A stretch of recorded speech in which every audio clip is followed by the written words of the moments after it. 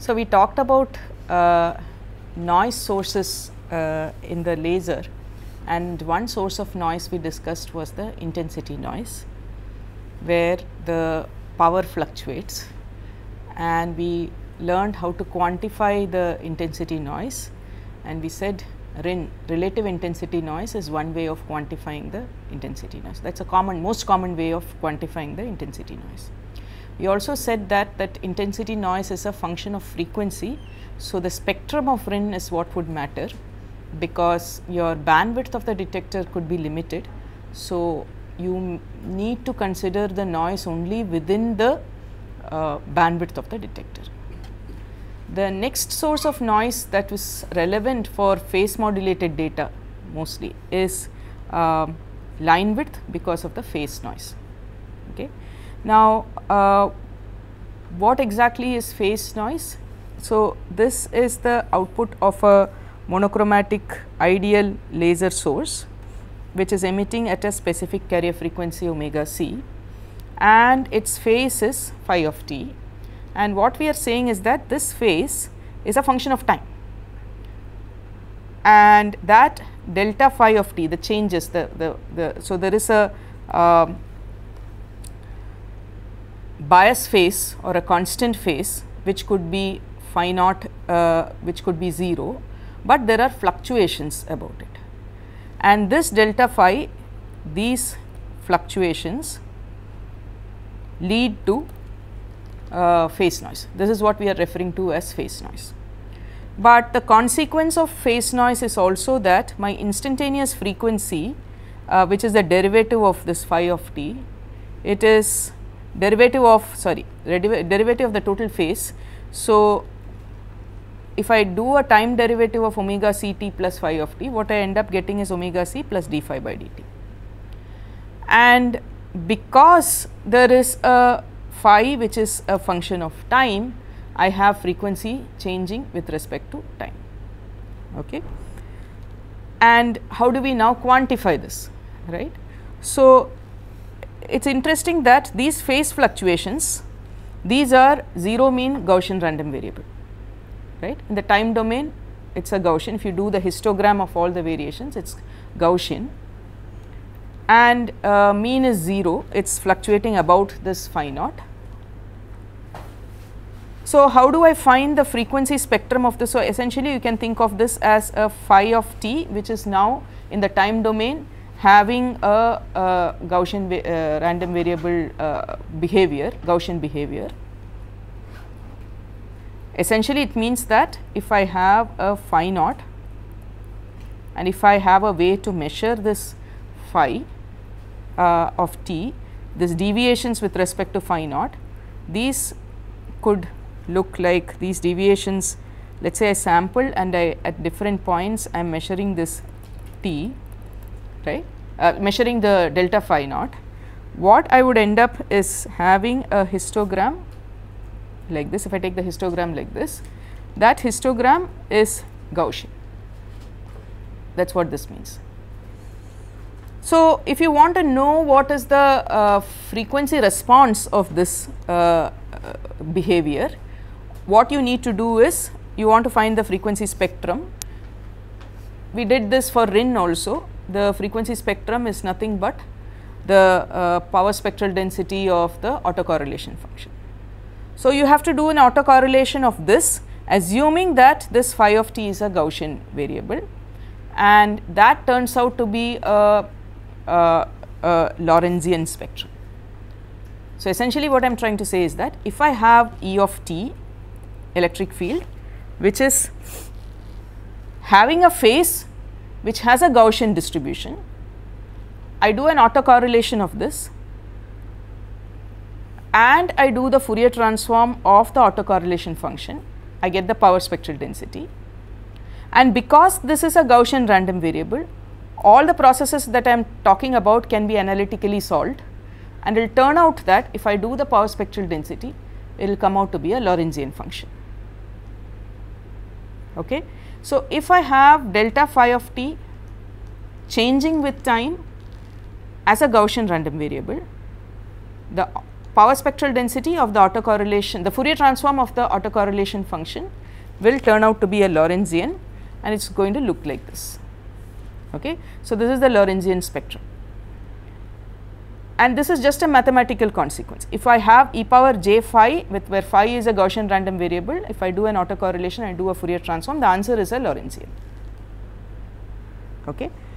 And in that Lorentzian, the 3 dB bandwidth of that Lorentzian function is what we call as the line width of the laser. One thing to remember again, this line width is a concept that is relevant for single longitudinal mode laser, because if there are multiple longitudinal modes supported, then you know you are talking about the line width concept does not have any relevance. Now, this delta f is what is measurable. Why am I interested in quantifying this delta? This phi of t, this Gaussian random variable, you know, is not exactly a measurable quantity. If you were to measure this, you have to measure the phase of the monochromatic beam at every instant of time, construct my series, and then do the Gaussian statistics and so on. That is not an easily measurable quantity. What is easily measurable is the spectrum of the laser, right, which is why we are trying to relate the phase noise with the spectrum of the laser. Okay. So, delta f is what is quantifying the variance of the phase fluctuations.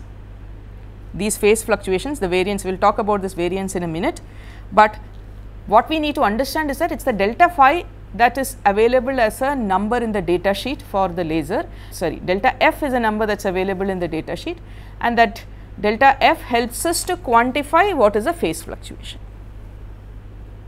Okay.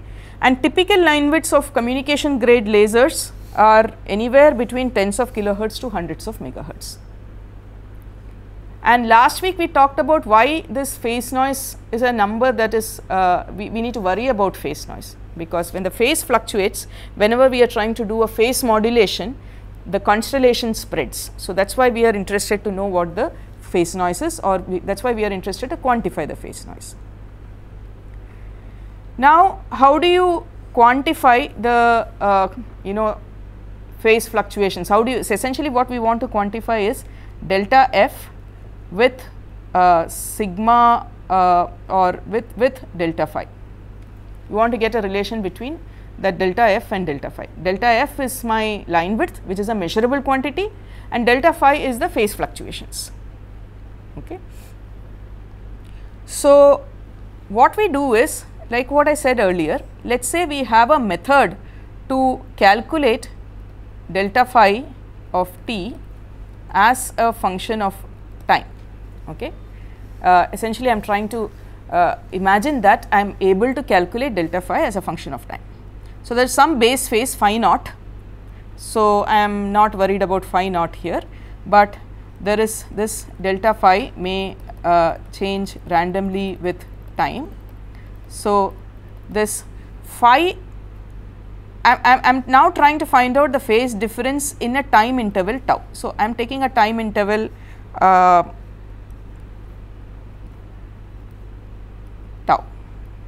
Okay. I am interested in a time interval tau, and within that I am trying to find out what is delta phi in that time interval tau.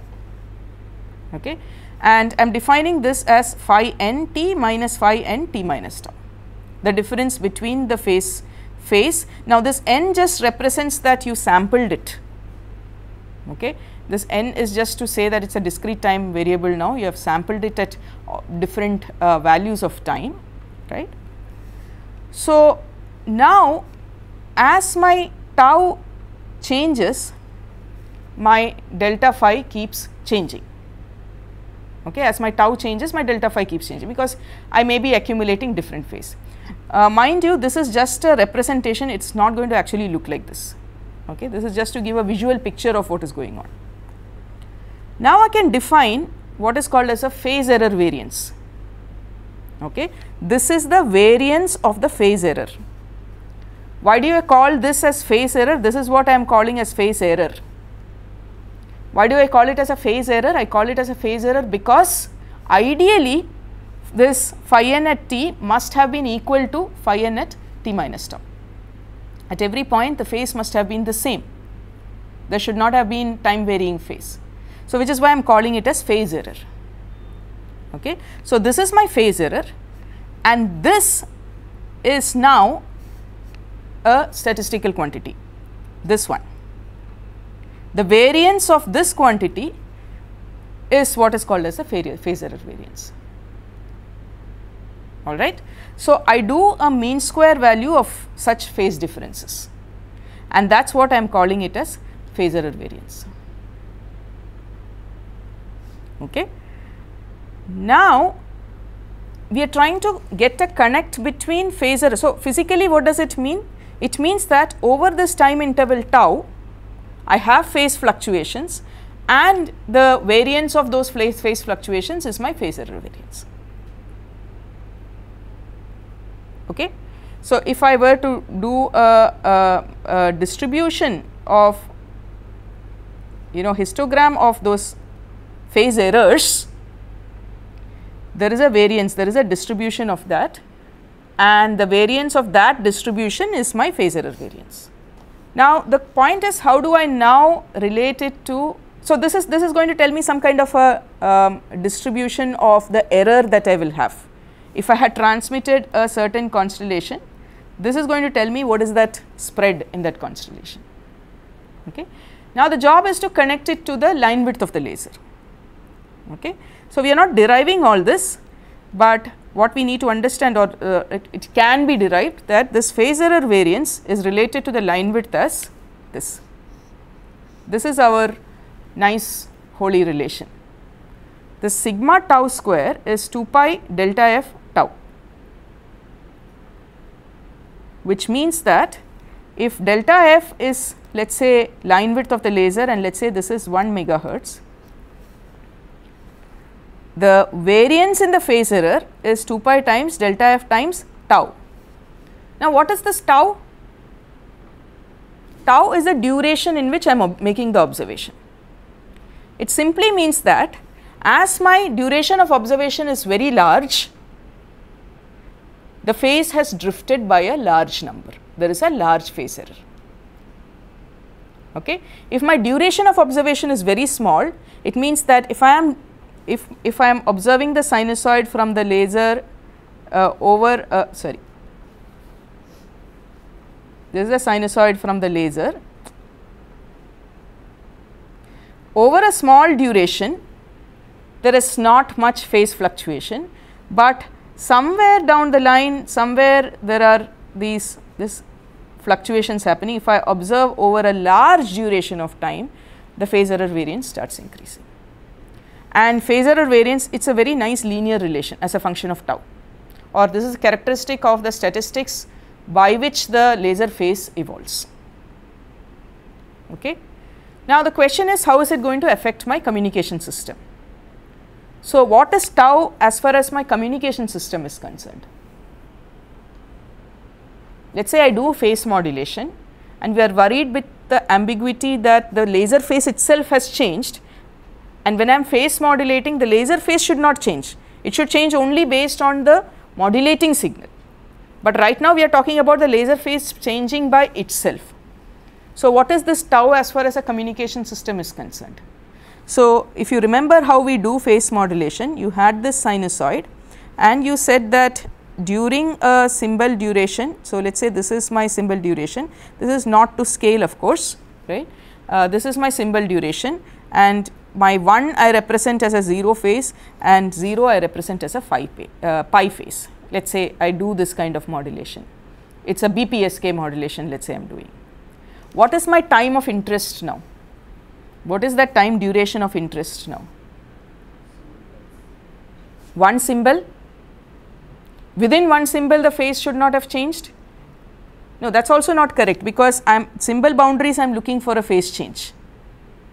So, it is not just enough to maintain the phase within one symbol, you are going to find the phase of this with respect to the previous symbol, right. So, between second symbol and the first symbol, I should not have the laser phase changed by itself. So, in general I can say that what is of interest is my symbol duration, yes, but I want to maintain the phase over several symbol durations, not just one symbol duration. Okay. So, sigma phi t, where t represents my symbol duration now. Of course, this quantifies the noise in a symbol duration. This is where we are making the connection now. So, if I know my laser line width is 1 megahertz, I can now find out how much is the error in my phase over one symbol duration, and I can demand that over, let us say 100 symbol durations, 1000 symbol durations. I will tell you how to demand that. Okay. I can now say that my phase fluctuations should not be greater than a certain number.